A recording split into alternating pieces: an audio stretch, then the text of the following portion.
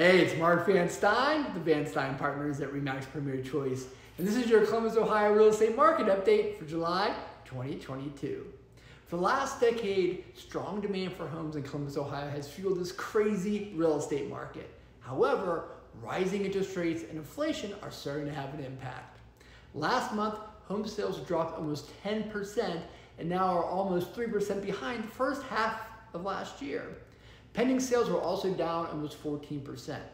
With the rising interest rates combined with inflation, it has really reduced buyers' purchasing power.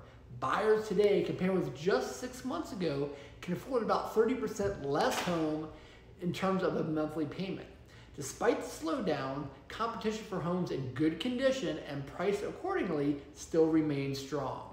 The median sales price of a home the first half of 2022 was around $287,000, almost up 15% from last year. The average sale price was $330,000, up almost 12% from last year. With rates continuing to climb and inflation still holding strong, it's going to be very interesting to see how the real estate market performs into this fall. If you have any questions about buying or selling a home, give me a call. 614-596-2934.